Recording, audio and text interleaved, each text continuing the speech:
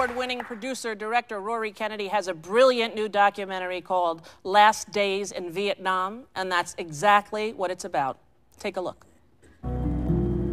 One by one, we jump out.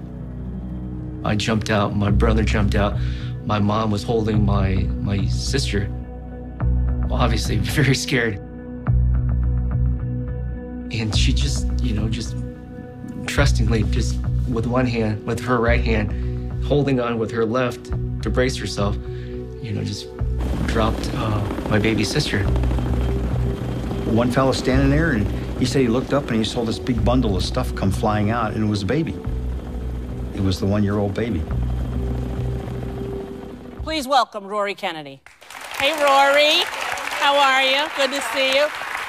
This is an amazing documentary, and the evacuation of the fall of Saigon is a pivotal memory in my childhood. I remember it vividly. It's an extraordinary story, and it's surprising how few people know what happened during those final days that I consider to be, an extraordinary moment in our history. There are these extraordinary stories that very few people know about of Americans and South Vietnamese doing everything they could to save South Vietnamese and to get them out of the country. And these were the people that worked with the military side by side, and the military did not want to leave them behind, but they were instructed to do so, and they went against a presidential order, correct? Well, they went against what was then U.S. policy, which was just to get the Americans out. There were about 6,000 Americans left in the country at this point. It was 2 years after the peace accord, so there was really just advisors there.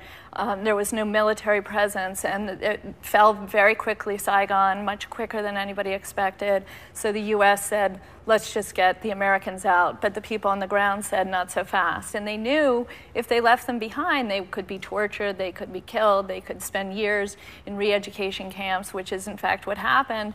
And so they said, we're going to do everything we can to save these people. And it's really an extraordinary story that actually makes you proud of these Americans. Oh, my Lord, beyond proud, because, all I really knew of Richard Armitage was that he was a Republican guy and he was a politician, and there was some stuff about Valerie Plame, and I didn't really think very much of.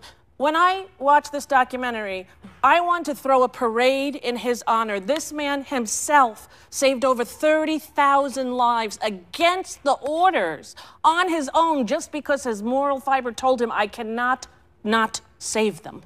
And his son called you to tell you what? His son had seen the film a few months ago and wrote me a note saying, thank you for making this film and telling this story, because I never heard it before. One thing that he never told his family. This was sort of the humility, though, and the pride of that generation of the people that were there. Right at the outset of the documentary, you show what happened on the ground in the immediate aftermath of Nixon's resignation. I was stunned to see that if there was one good piece of his legacy, it was that they were actually afraid of him. And that the minute he was gone, the documentary shows, right, the North Vietnamese, the minute he was gone, the documentary explains what happened, and they rolled on. I think that the North was going to come into the South no matter what, but when Nixon resigned, they considered him a madman.